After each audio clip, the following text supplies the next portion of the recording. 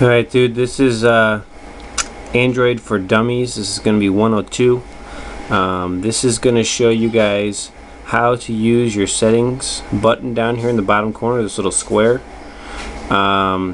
with inside of apps. And specifically, this is going to show you how to turn off your notifications for emails. So you don't have all these emails coming in and constantly, setting your phone off on vibrate or some kind of notification sound turning on every time you get an email coming in. It can get really old. So I'm going to just go into this and show it to you. I'm going to set it on mine so that you can still see it in the notification bar up here on top, but it won't make any noise when an email comes in. So if you look at your phone, you can see you have one, but it doesn't like alert you. Or we can put it where it just vibrates you. But let me show you how to even get to those settings. So what we got to do is we're going to go into an email app like this one. This is just a stock email app, but you could do the same thing with like your Gmail, because every Android phone's got Gmail on it. So let me just show you how to do this. We're going to go into here, and then you're going to look for your settings. Normally you can hit this button down here and it'll come up with a list of settings. This just came up with select all, but right here, this little thing right there is a settings button. So I'm going to hit my settings button, and this is within the app. Every app, if you hit your settings button down here, this square button, then you'll come up with settings within the app.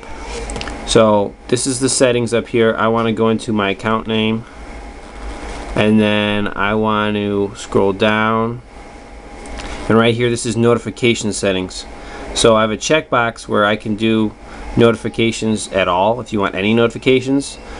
So this says notification, hang on here, it says email notifications, notify in system bar when email arrives. So that's up here. So I have that checked because I want that up there.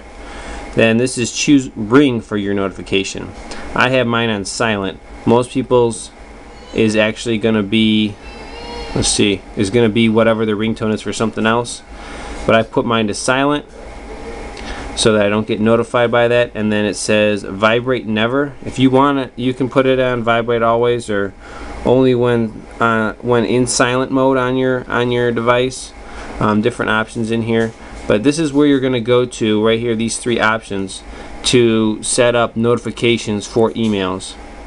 So if you have Gmail, you got to go into the Gmail and then do the same thing. Go in there and hit settings, your little square button, and go into settings, hit your name here, and then go down and go to notifications and choose how you want it set up. Like I say, I just have that box checked and I put the rest on basically silent. So if I get an email, it just shows up on the top screen. It doesn't constantly alert me. So that's basically it. Just so you guys are aware, any application that you use on here is, once you're in it, if you hit that button, you'll be able to get into the settings of that specific app. So it's not just used for settings on your main launcher here. It's used for settings in every application. So it's a good button to be aware of. So thanks for checking this one out, guys. This is how to turn off your notifications for emails, and just how to use your settings button. Thanks.